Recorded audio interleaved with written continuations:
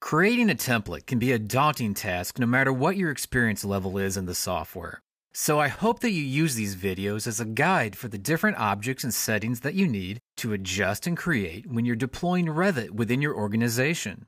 No two organizations are the same, and your needs will adjust as the years progress. Because of this, your template will grow and adapt as your organization grows and adapts, and it will evolve as your technology evolves.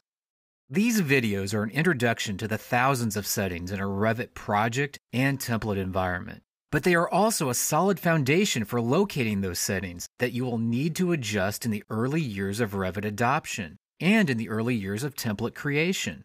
If you have any questions about these topics or other issues as you progress in creating your office standards, feel free to contact me by emailing me at brian@brianmyers.us.